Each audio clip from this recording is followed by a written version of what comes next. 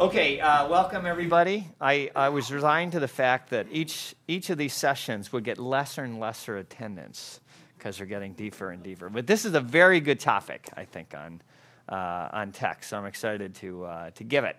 And Jim Breen's not here to do the formal introduction, so I will just introduce myself. I am Don Woodlock. Okay, let's go. All right, let's do a reminder on what machine learning is. Anybody want to take a crack at what the essence of machine learning is from my prior commentary? Lots of data and CPU cycles. Yeah, that's true. That's what it needs, yes. So the idea on machine learning, if you think of a problem like predicting which patients will be readmitted in the next 30 days, the old-fashioned way of solving this problem, if you were assigned this problem, is to ask doctors and nurses and discharge clerks and tell me about patients that get readmitted. Why do they get readmitted? What do they like? What do they, what diseases do they have? That sort of thing. And then you codify whatever they say into a big program. So that's the old-fashioned way of doing it.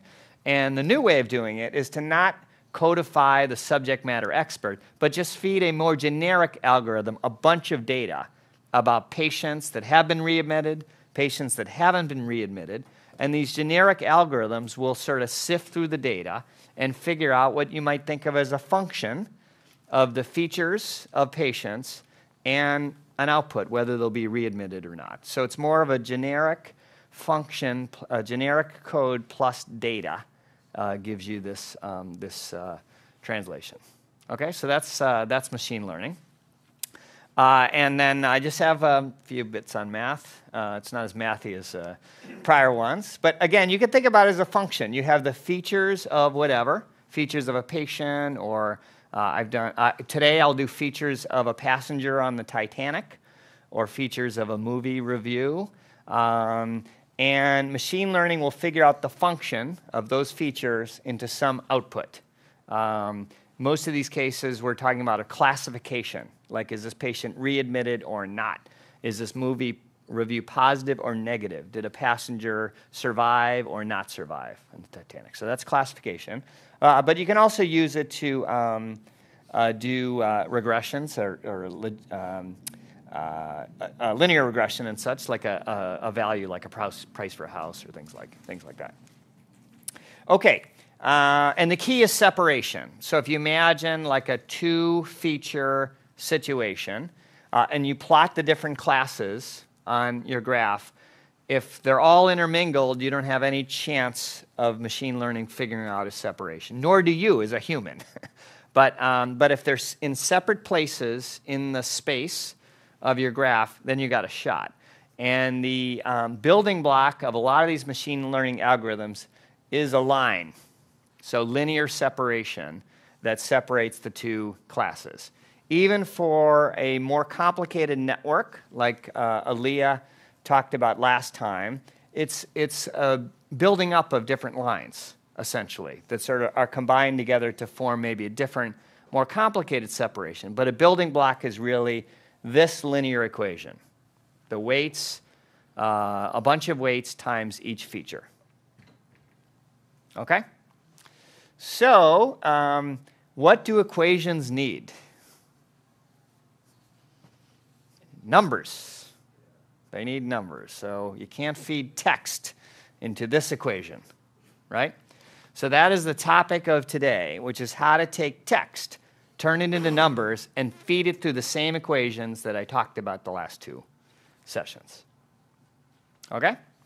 So let's just think about the equation just a little bit longer, and then we'll go into text. So we're going to go back to adults versus children, just a two-feature system. And here's your equation. And if this is very positive, you're going to assume it's an adult. And if it's negative, you're going to assume it's a child. So imagine that situation. And we have height and money in the bank. So could you tell adults from children from text data if you had it? Like if you knew the hair color, if you knew their shirt size, and if you saw their last correspondence. That correspondence might be an email. It might be a letter to Santa. It might be, who knows what. Could you tell the difference? You'd need to extract some characteristics from the writing sample. Sure. So you could do like a reading score from it and say, oh, if they're writing at a more complicated level, they're older. Mm-hmm. You could look for like what type of letter it is. Is it a letter to Santa or is it a Yep. letter? Yep. So you could certainly do it. So we just need a way to take textual data like this and get it into numbers. But the learning is it's just as rich from a data source point of view. So if you were given these, you could probably figure it out, right? Kids don't have gray hair yet. I didn't have gray hair a few years ago. And you could tell the difference from writing samples, things like that. Okay, so let's think about the equation a little bit more. So the machine learning algorithm is determining the weights. The x's get fed into this, but it's the weights that this generic algorithm is trying to figure out. Now, what if this algorithm did a great job and one of the weights was very positive? What would that mean?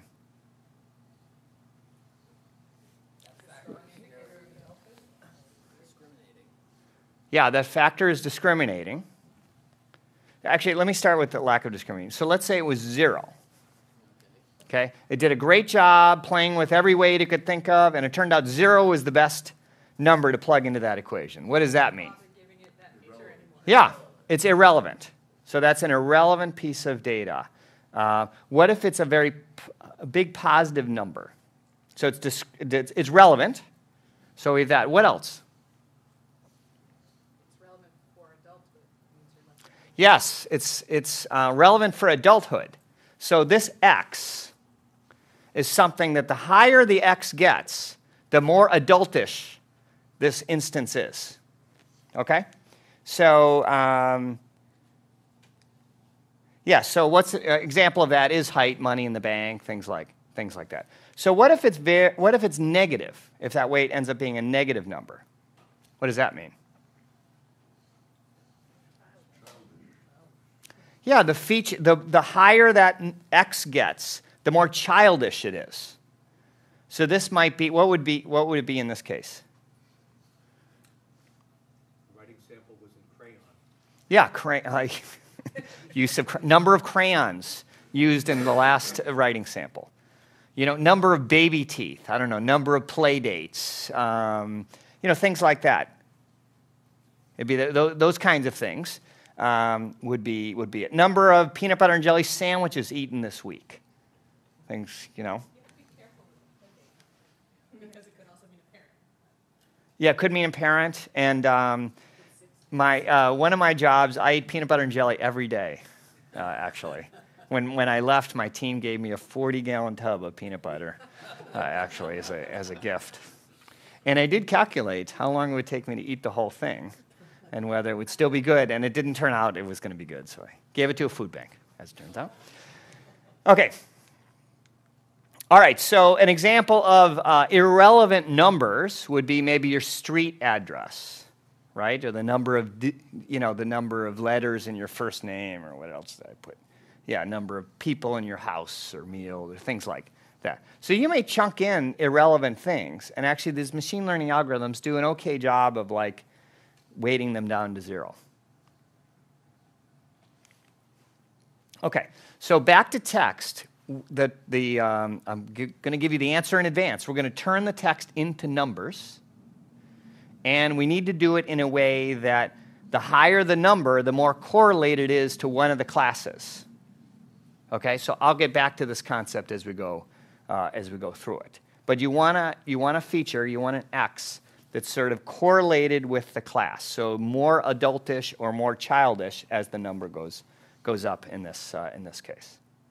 Okay, so we'll see how that ends up working. Okay, I have these 3 columns, which you could call text, let's say, and they're actually 3 different kinds of text. Anyone want to take a guess at differentiating these? Patrick? Yeah, you got 2 columns that are enumerated. Yeah. So there's kind of a finite number of answers. for these two, and this one is sort of wide open text, let's say. Okay? And one of them, the enumerated values have a natural sequence, the other they don't. Very good. So the difference between this column and this column is this column, even though it's written as text, has a natural order to it. Right? Small, medium, large, extra large. Okay? Versus the hair color, which doesn't have a natural order to it. Okay? So these are called category fields. And this is called an ordinal category because it has an order. And this is a nominal category. Okay? And those get treated differently. We'll see in a moment. And this is just free-form text. So this is a little bit different. So I'm going to take you through these three things. The first two we're going to do with the Titanic data set, and the third one we're going to do with the movie reviews. And then we will close. Okay? Oh, and then I'm going to show you one other thing, actually. Okay. I'm going to jump over to my notebook.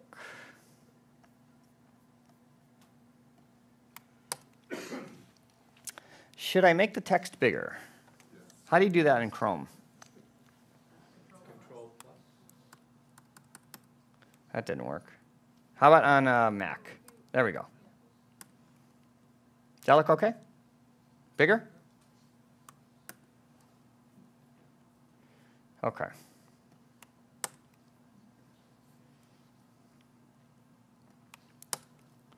Okay, so let me show you the Titanic data set.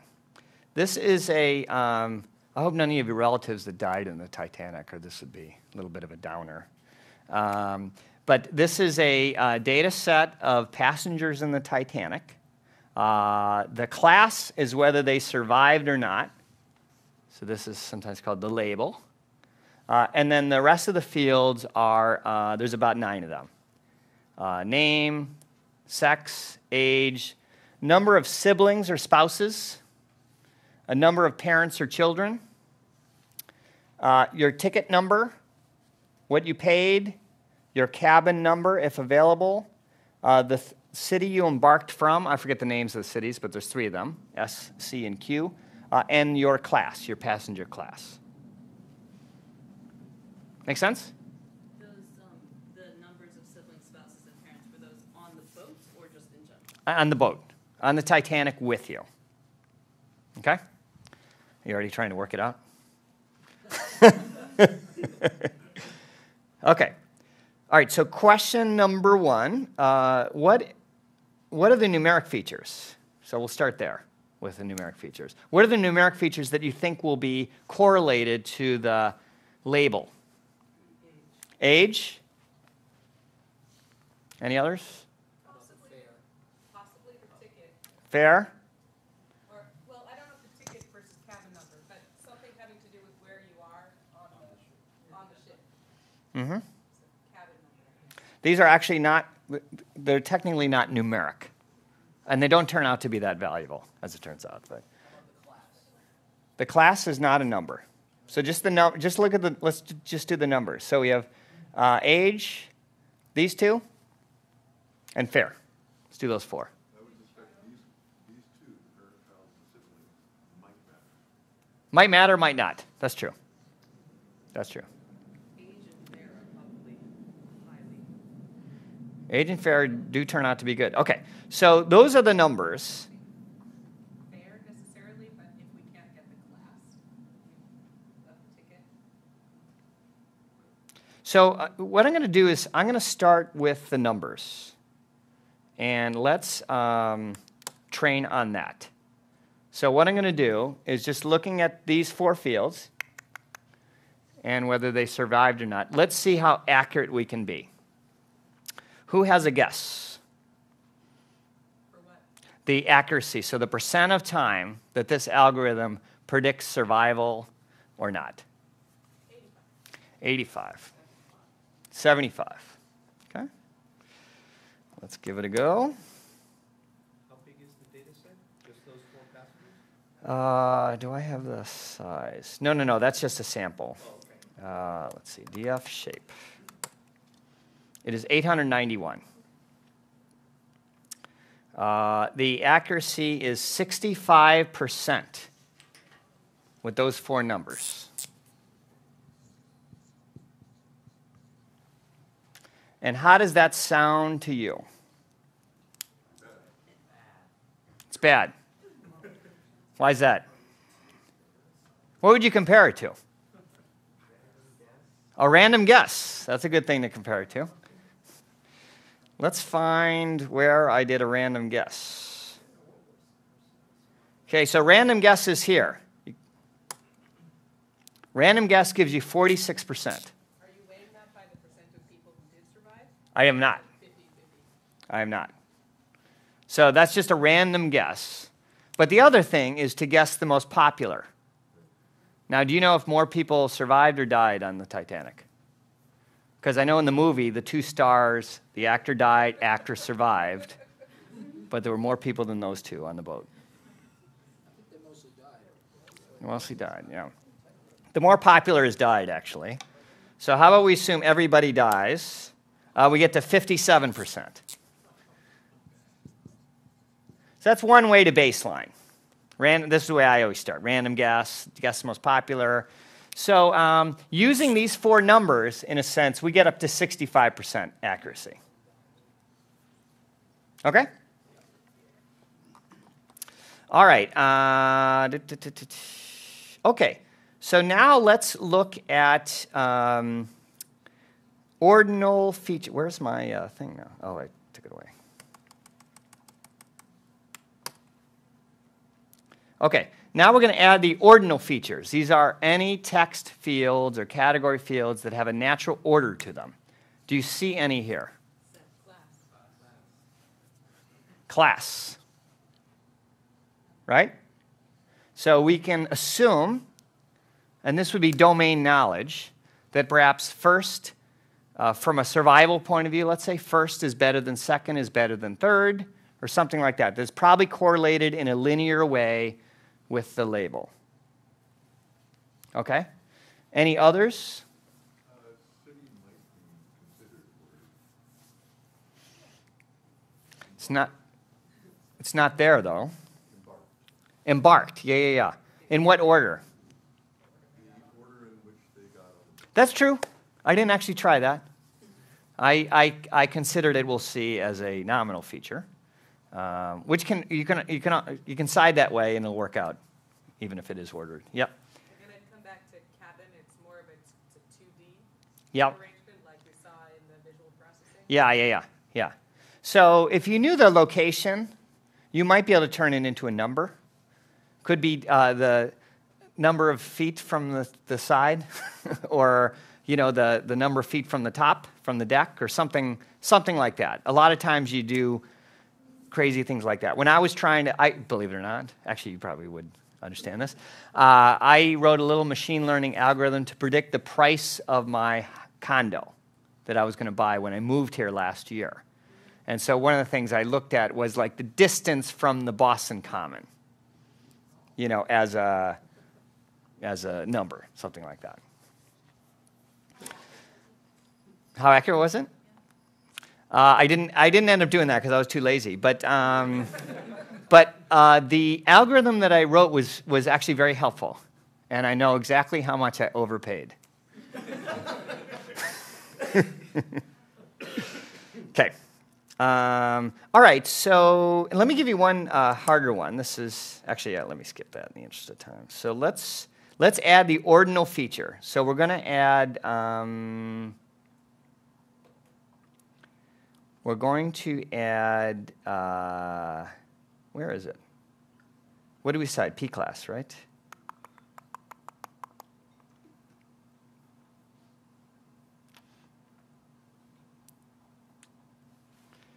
That's numeric.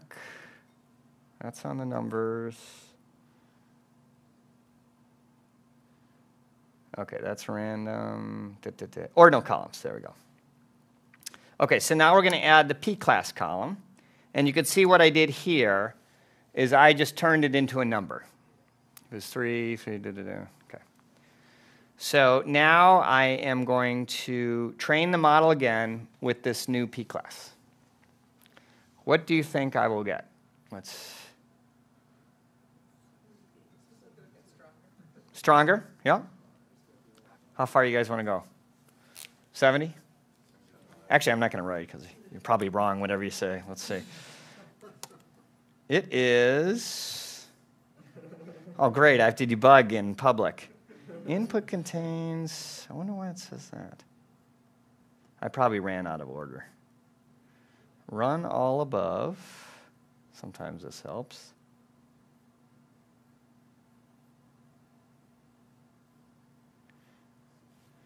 And then run this.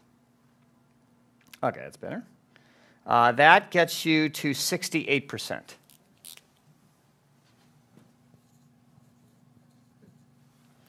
Do you know why? Do you have a sense for why that didn't improve that much?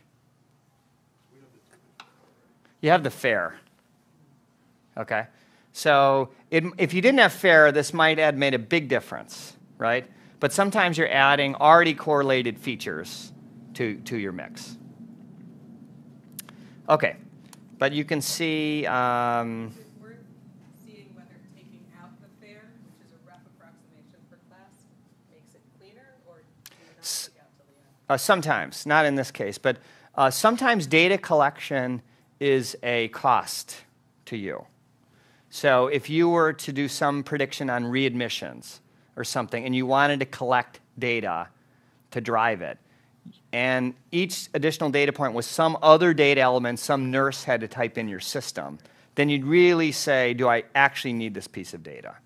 So a lot of times you do try and reduce the number of features for data collection cost reasons. And then correlated features can mess up a model sometimes. So you usually want to just take one of the group.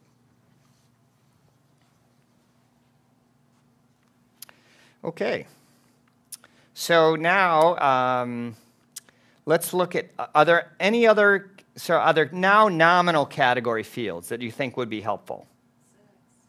Sex for sure, right? You'd hope so. Women and children first should be on the boat. See if that matters. Anything else? Any others you would try?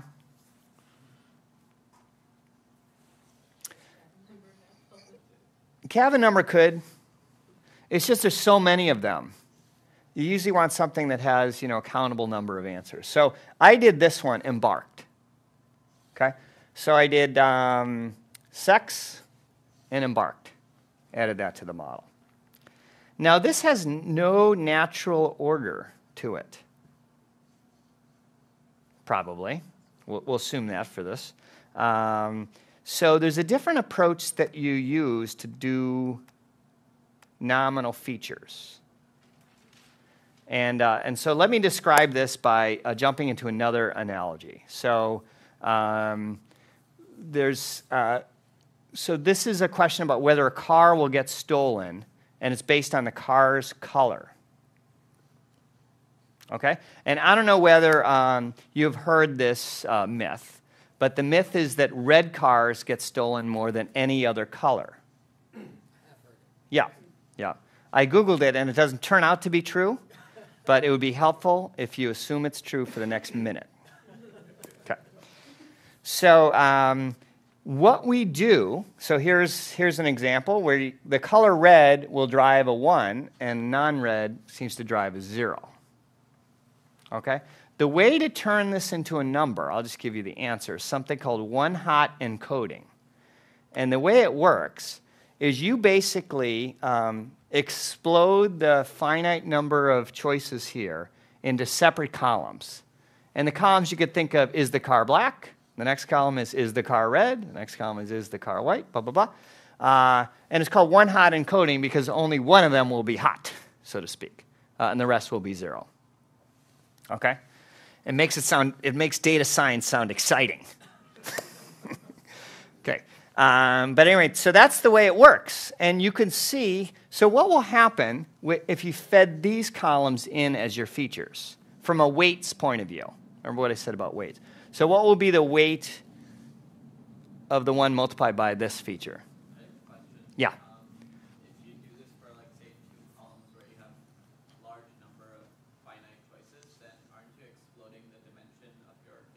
You are. So, is there any better way to do it? Like, would something like a bitmap work, where you just have one column where like of like n number of bits, which similar idea?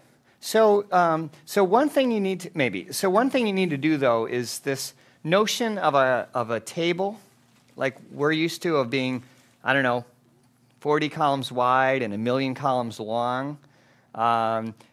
Just drop that idea, because some of these will be even wider than long. That this exploding the number of columns in SQL terms seems like a horrible idea. But in most of these implementations, columns are like rows. They can have millions of columns. And it's not really going to mess up the algorithm. It's all done with sparse arrays, in a sense. So it's not going to freak out the underlying infrastructure.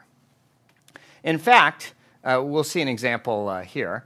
But this is one of the advantages of InterSystems technology, is that the sparseness concept fits nicely into our database versus other databases. Okay, so this might be something that we can leverage, and I know Jeff has thought about that. It's actually something that we have now 6 customers that have given us some validation that this matters to them. Yeah. Okay, so now back on the weights, in a sense. What is going to be the weight for this feature? Going to be 2? No. Is it going to be negative, 0, or positive? It's going to be positive, yeah. Color black. Which way is which? As in more likely to be stolen? More likely to get stolen. It's going to be 0. So if you assume what I said is true, that red cars get stolen more than the other colors, then these, whether it's black, sorry, this will be maybe slightly negative, but it's this one, are really not going to matter. But the red is going to matter. The weight is going to have a value here.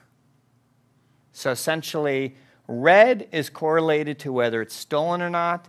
These others, other than the fact that they're not red, are not correlated. So that's how one-hot encoding works. It kind of separates out the different categories, and then the weights can find the right way that each of the values matter to the label.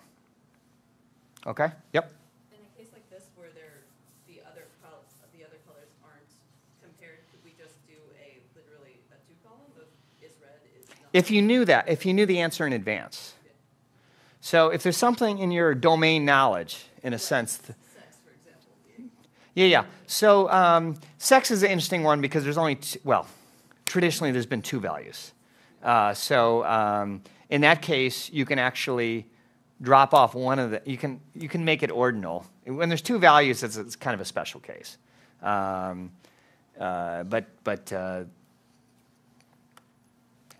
Okay.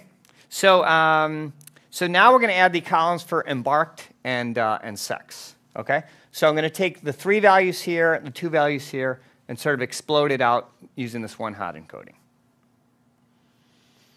Okay, and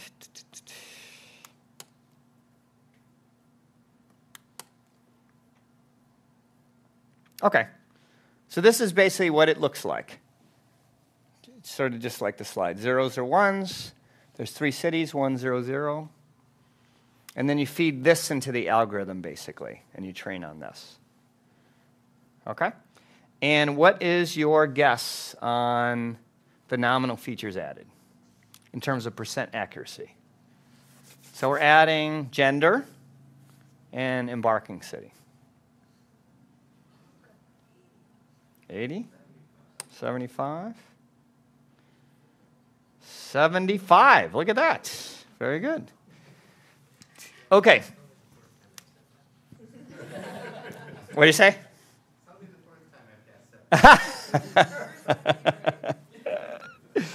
That's the beauty. You got to be right if you keep saying the same thing your entire life, right? Yeah. Okay. That's about it for these 2, ordinal and nominal. It turns out that you can get this thing to be a little higher. I have it on slides here. if you're curious. So these are a few things I won't walk you through, but just so you can see what intermediate people like myself can do beyond. So out of the name, I took the title. Family size actually was more important than either of the separate ones, and whether you're alone or not ended up being important. So these are kind of derived columns. You could think of it that way. For some reason, binning, they call it. So instead of the raw age, you're putting it in buckets of age and fair helped the process. And then I ran a bunch of, I'm using one model here, but I ran a bunch of different models. And it turns out you can get to 83, actually, with the Titanic. Yes, Jeff? I'm going to try to channel Google here. Yes. If you use the name and secondary things, then machine will tell you that people with Scandinavian, with Nordic heritage Yes. lasted longer. Yes. How hard is that to do? It's not hard. It probably wouldn't matter in this case because the number of rows is 1,000 or something like that. So it's not going to figure out Scandinavian names or Southern names, things like that. But you can do that, and it basically just explodes out the columns. You consider it one-hot encoding. The other thing you can do, in this topic of feature engineering, which I gloss over each time I present, you could say that may really matter. So you could buy a dictionary of names to nationalities, let's say, and then you could have a derived column of the nationality, throw that in the model, see if that helps, things like that. It's like in our patient matching, matching Smith and Smith versus Woodlock and Woodlock, a common name versus a rare name we sort of treat differently. So that's kind of domain knowledge applied. All right, so let us go on to real text. So we've done nominal, we've done ordinal, and now let's dig into how we would deal with emails and documents and things like that. So the way we're going to do this, or the data set we're going to use, is IMDb's data set. And IMDb, does everybody know what this is? This is a movie database. The beauty of this system is people put in a text review and they put in a rating. So you know that this text is positive or this text is negative. Okay? I'm sure some people may make mistakes or be somewhat ambiguous, but essentially you have both text and a label, whether it's positive or negative. So you can use this kind of database to train on what's called sentiment analysis, which is a popular thing that we do in machine learning these days, where you read text and you determine whether it's positive or negative. So companies use this, for instance. They do a big press release or some event happens, and they scan through Twitter and other sort of social media feeds to see whether the sentiment is positive or negative. Okay? So we're going to do sentiment analysis on IMDb. Okay, so the trick is we need to take this sentence and turn it into a bunch of numbers, or a number. Okay? So how might we do that? So What sorts of words would indicate positive and scandalous? you could. So that would be domain knowledge in a sense, or some level of linguistic understanding of the language. So for most of what I'm going to do, this could be Russian. Okay, so it's kind of a language-neutral approach. But if you knew the language and you're willing to invest in it, you could do things like that. Well, if we have enough of them, we can work the other direction. The training set here to see which are more frequent than usual in the positives and more frequent than usual in the negatives. Yes, you can actually, I didn't do it in this case, but a lot of these models, after you train them, you can ask for feature importance. And it'll tell you the most positive words and the most negative words, and you could see exactly what you're saying. What about just the length of the text? Length of the text. So you could do some derived columns like that, like the length of the text, maybe even the average size of each word, or things like that. Groups of non-standard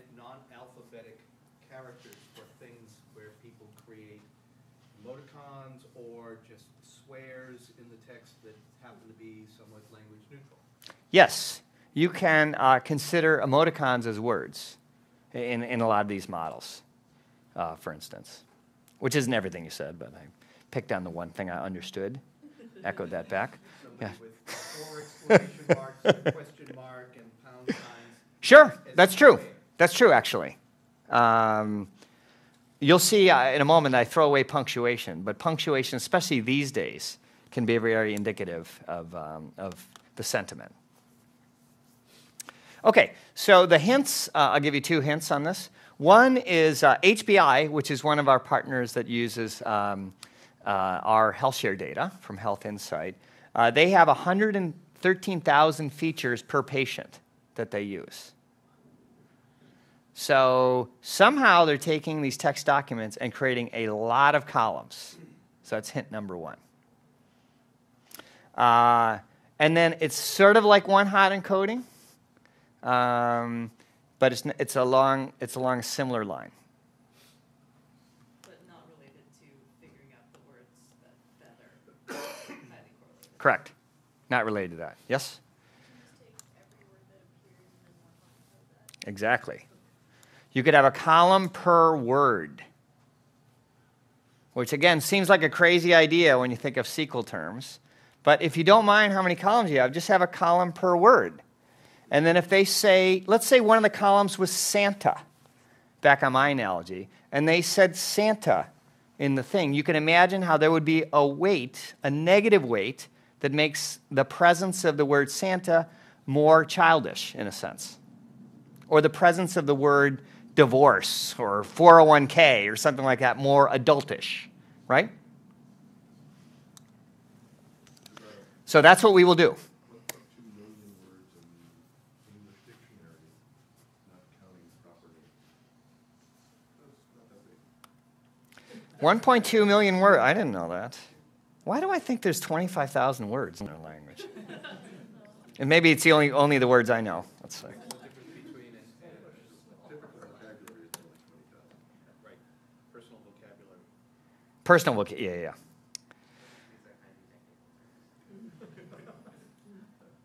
Okay, so what we're playing with now is 50,000 movie reviews. And this data set has just 2 columns, the review and the sentiment, to start with. So the first thing we're going to do is just what Aliaa said, which is the bag of words model. And the way the bag of words model looks is, I'll just do a small example. Let's say these are your 3 sentences.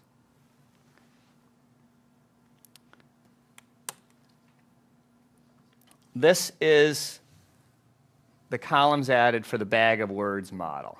It takes every word, makes it its own column, and then it counts the number of times that word is used.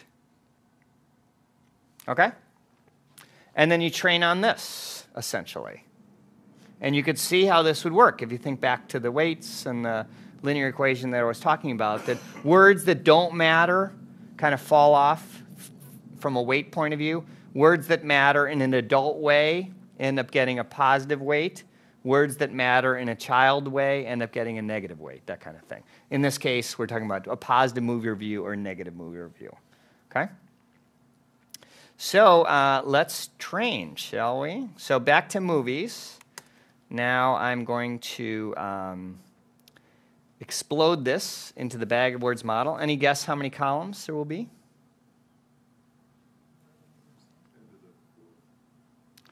10 to the 4th. A lot of people call that 10,000.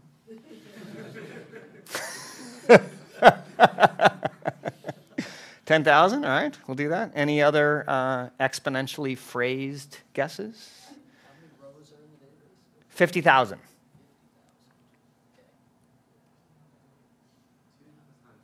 Ted wants to figure it out. 102,000. 10 to the 5th for you, Jeff. Yeah. Yeah. I know you might be lost on the raw numbers.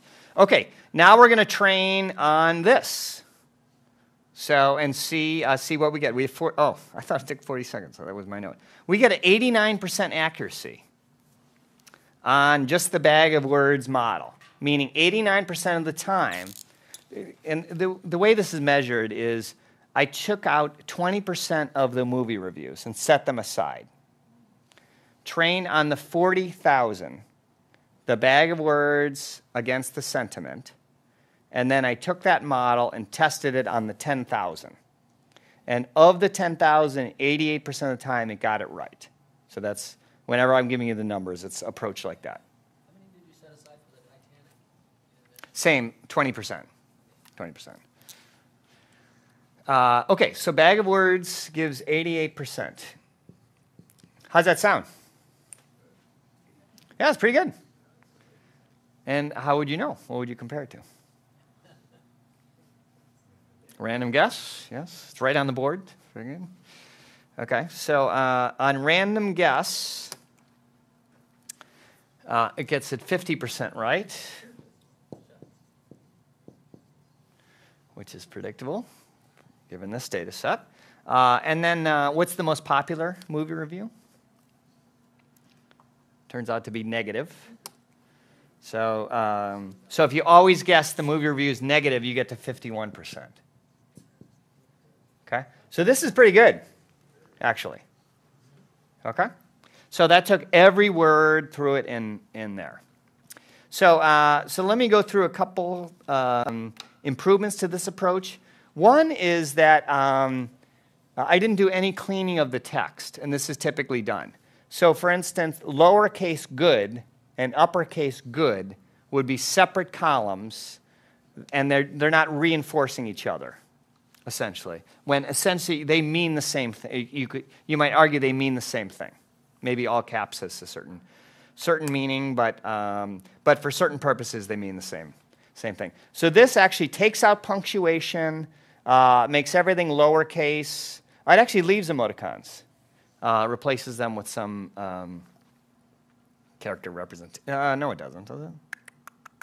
It's taking the hyphen out of emoticon. You know, this is, I don't know if you guys do this, but this is just like copied from Stack Overflow, like any good engineer. Yep. So God knows what it does, but it's here and it ran. Okay. It's like you're not trying to account for negatives, though. You come with those? Correct. Fair enough words? Not yet. Negation is what you're referring to. I'll get to that in 1 second. Yeah. So, so not yet on that point. So, so here you can see it as it's making everything lowercase, taking out the parentheses, punctuation, things like that. And this helps get the most out of your 50,000 rows, in a sense. Okay. So let's train on this. Any guesses?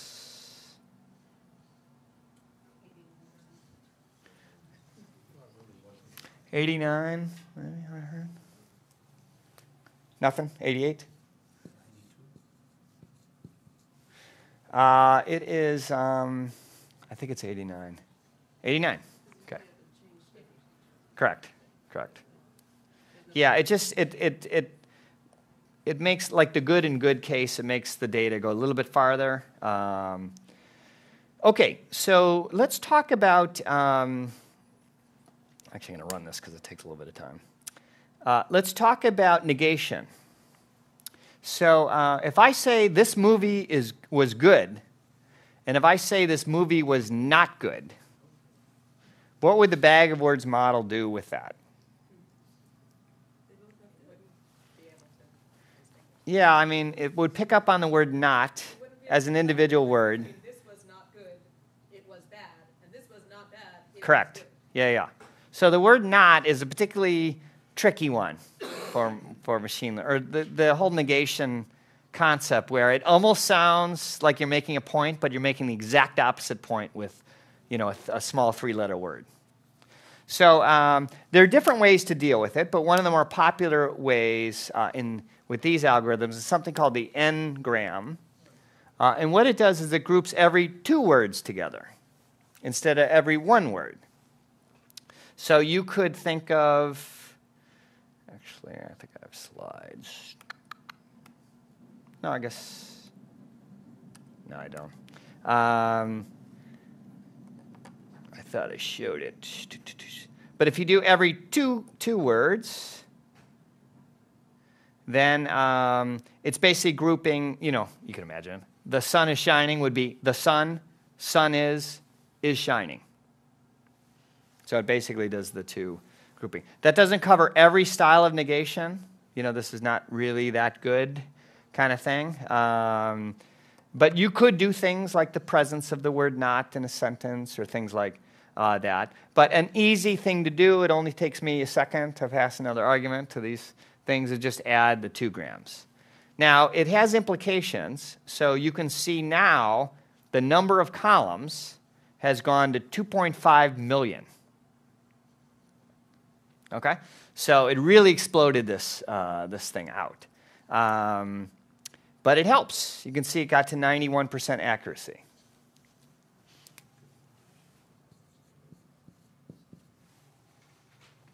Okay? So again, this column, this lots of columns thing is kind of freaky to like an ordinary database thinking. But again, these things don't mind. This is a 50,000 row table, 2.5 million columns, no problem. The algorithms take these things as matrix of any size. Okay, let me cover 2 other methods.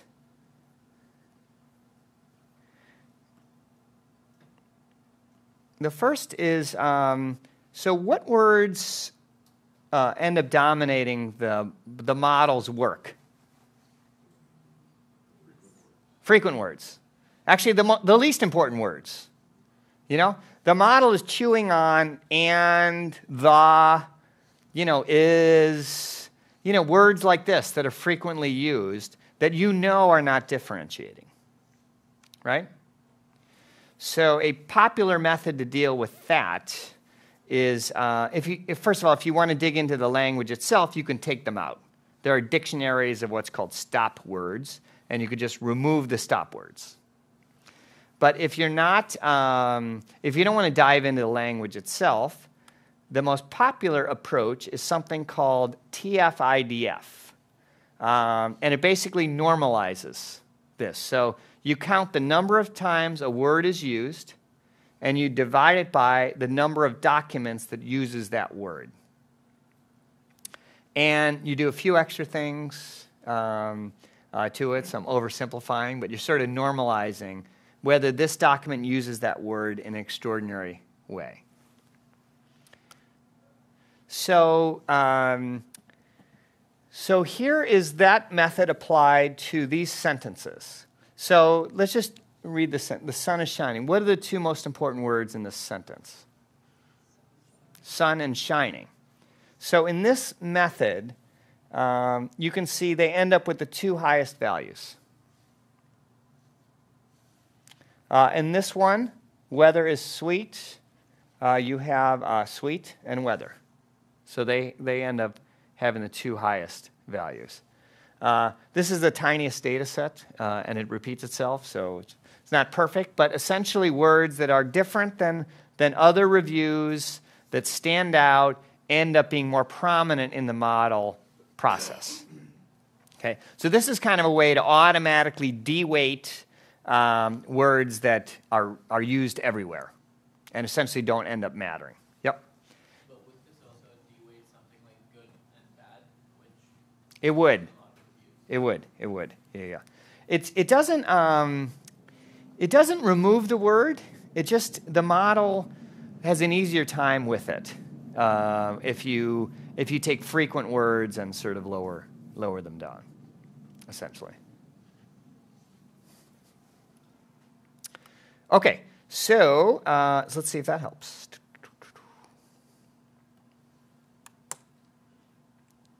TF-IDF, oh, that was that one.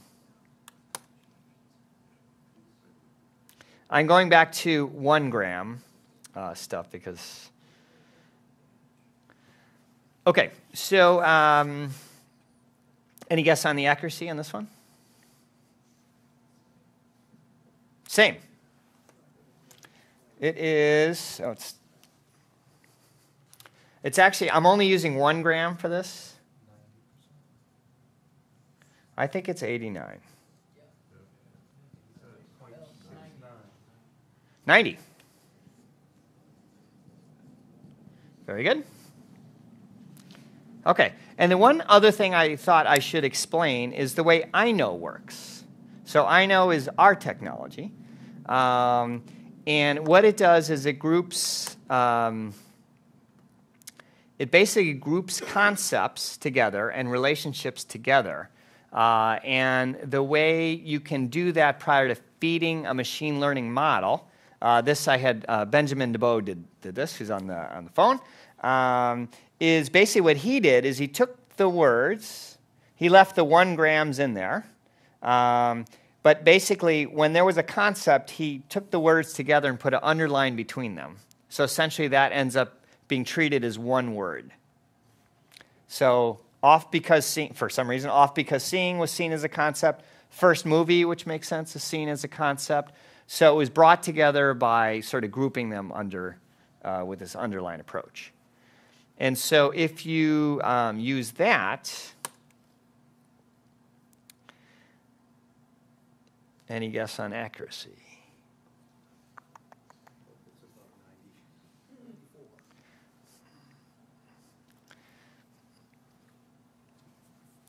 I think it's actually doesn't help.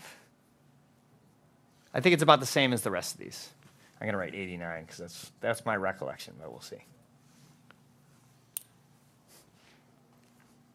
Okay, we'll come back to this. It takes 50 seconds. So it's 1.1 million columns. So that's basically the way it's expanded. So it's not as much. So there's some NLP in here that sort of knows the language and knows these concepts are related.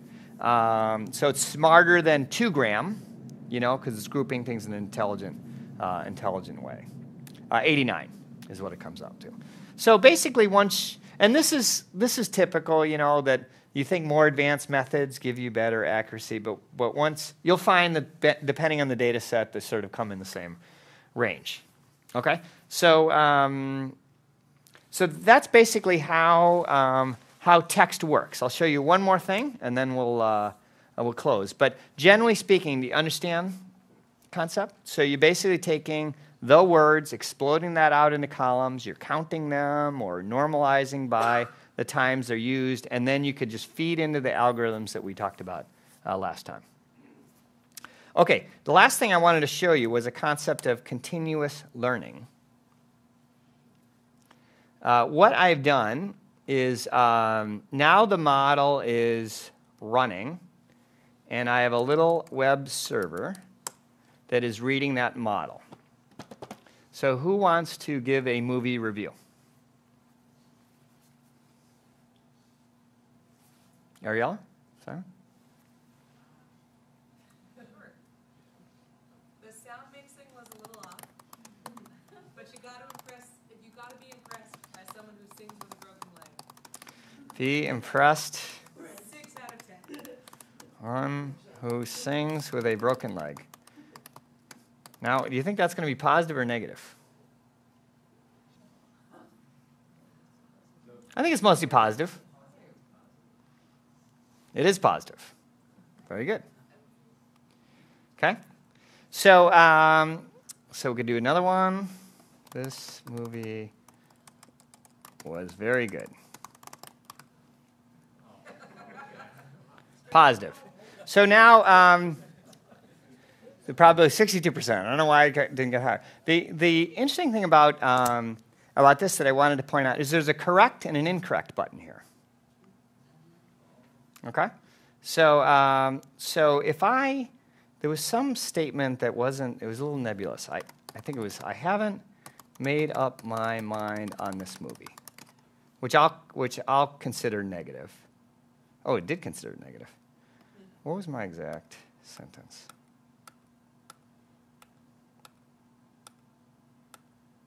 I haven't really made up my mind on this one. Let me type that in. I haven't really made up my mind on this one. And that comes out as positive. So now you see I'm going to mark it incorrect. I'm going to type it in again.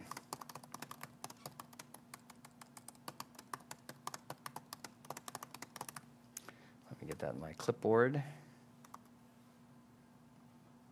So it's positive to a lesser extent. I don't know if you remember the probability. I'm going to say incorrect. Now it's positive to a lesser extent, incorrect. Now it comes out as negative.